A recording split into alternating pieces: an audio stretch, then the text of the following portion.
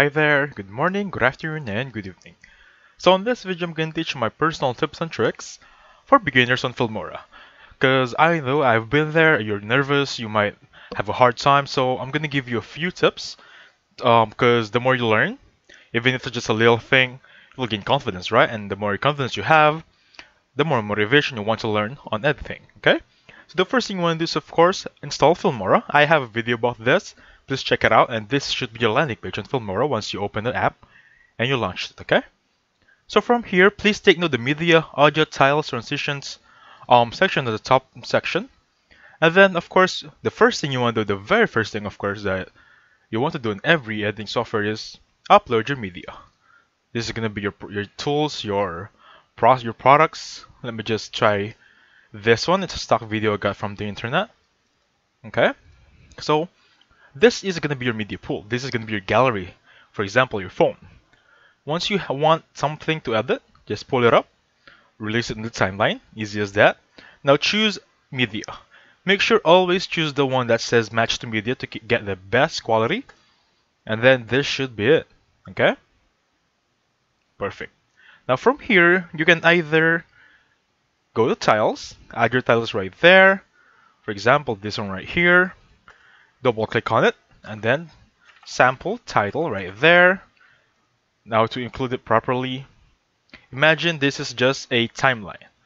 A step-by-step coordination, for example, title first, and then the video itself. Now this part right here, on this top right section, this is the preview on whatever you're doing on the timeline. So once you play it, as you can see, it's going to the timeline. Once it's changed the square, once it's changed to the next one, it will also change on the preview. Now since we have a tile, we have a product, the thing we're missing, of course, is transition. Now head over to transition right there. You have a lot pre-installed. Now if you want to get the best version of Filmora, you can buy it on the website. Now I have favorites right here. For example, this cool split. Let's try it out. Okay, as you can see, I have a transition right there. So we have three basic things right there: how to upload media, how to upload tile, and how to upload transitions. Now those three basic steps actually gives you confidence right now. What else to learn? There are a lot of things to learn right here. Now let's try doing effects. For example, this strong glitch right here, or this willow, or this chromatic abbreviation. It's really up to you guys. Let's try 007 series right there. Make sure you all align it. This is the thing. Make sure that all of it is, whenever you're editing, for example, the media, make sure they're aligned. This is the key on editing, okay guys? So whenever you try it out, make sure they're aligned, and then you'll see the effect right there. It became a little bit, it's not that strong because this is default, it's set to 1 or 2. It's not that strong, but as you can see, it's not the same as before right here. It has that 007 series effect. Let's try an old video right there. Let's try it out.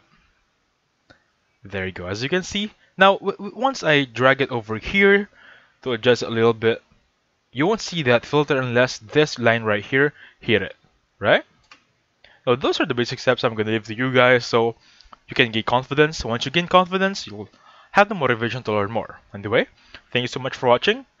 Have a great one, and please hit the like button and subscribe. I'll catch you on the next one.